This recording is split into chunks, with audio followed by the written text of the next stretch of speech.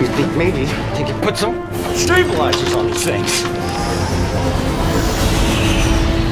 You know, I've always wanted to make science fiction, but usually can't because it's just expensive.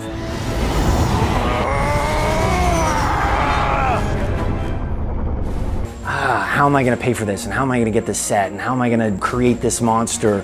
This is the base structure for my Drakian. So I made this decision to just do it, to go for it. I would just find a way. If no one would do it with me, I'd find a way to just build everything myself.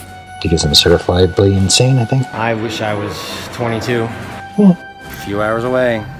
It's my car, right there. That has all the camera equipment in it.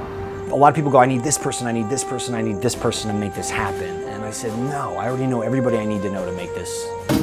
Tuesday, Wednesday, Thursday, 3 days from shooting. And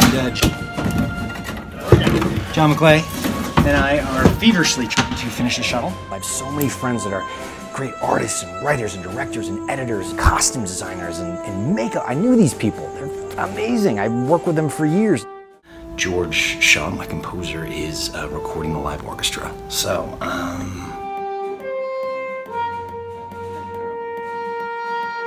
Once they read the script and saw the project, they were like, oh my gosh, this is awesome. And then it was the collaborative process of building these worlds. So Andrew just punched me right in the face. Like he said, the framing wasn't right. I don't know, he just hit me, man. I don't know what happened.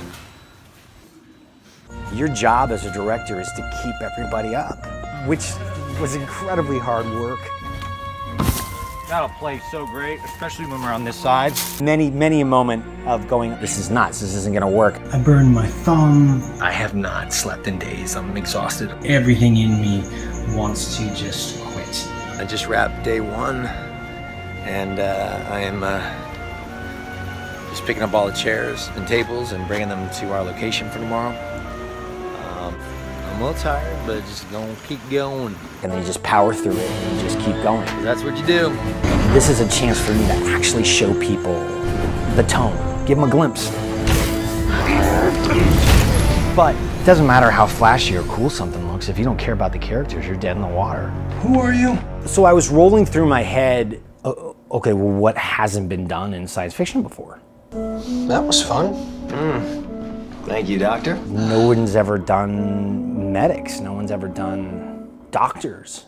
This combat medic breaking the rules to go save this soldier who had been left behind. And it just sort of hit me. I'm like, this is like MASH in deep space by way of like Guardians of the Galaxy. You know, this is a story about heroes. They just don't fire guns. They save people. What's your name, by the way? Lauren McFall, who's amazing. It was actually really hard casting Scout because I needed Wonder Woman, but by way of Wolverine. I needed a badass, but still completely be feminine. That's a hard balance. How many rounds do you have left? And Lauren just killed it.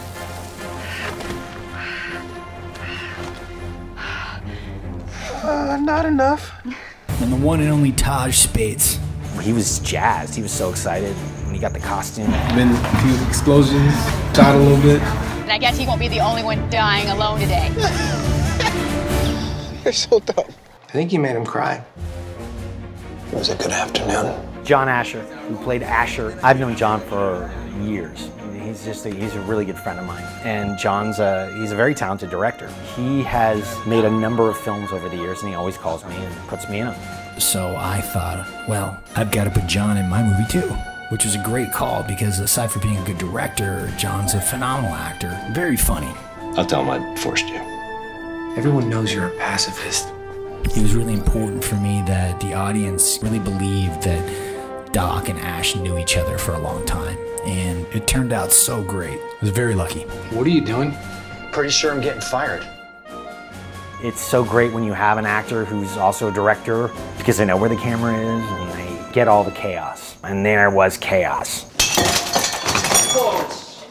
When Ray and I shoot movies, if I don't cause him to bleed, I will not feel like I have blessed my movie. Quiet, everybody. We're doing our final take. One of the hardest things with science fiction is world building. How do you world build, especially with original material, quickly? I'm gonna be cutting this one close. I made this whole thing for a $10,000 production budget. It's not possible. There's a lot of stuff you can pull off. If you know what you're doing and know the way to shoot it. You can dial it in any color you want. Perfect. There's gonna be stumbling blocks. There's gonna be things that come in life that make you trip or make you fall. Get up. You've got one day. It's this one. If you spend your whole life waiting for someone to give you the opportunity to do something, you might be waiting forever. You've got friends, just go for it and create it. Just make something. I want to tell stories for the next 20 years, and if I'm lucky enough to be able to do that, I'm gonna give it everything I've got. Movie making. This would have been absolutely impossible without every single one of you. Thank you all, seriously. I love you.